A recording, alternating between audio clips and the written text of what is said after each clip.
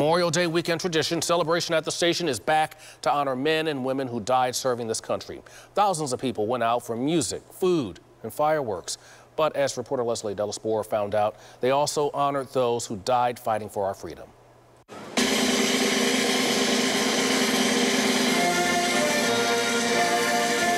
It is really a great opportunity to really start summer in a very heartfelt, patriotic way when you think about the sacrifices people made for our freedom to get us here. Lee Satterfield, a United States Navy veteran, is overcome with emotion, seeing thousands at Union Station Sunday, paying tribute to those soldiers lost. I lost friends, and you know, it's just tough thinking about them that are never going to see their family again. It's a lot more meaningful to veterans and for those who have served and those who sacrificed.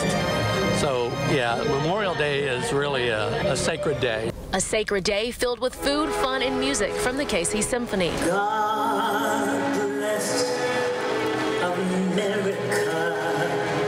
So we have a theme of this concert tonight, which is unity, coming together as one American people.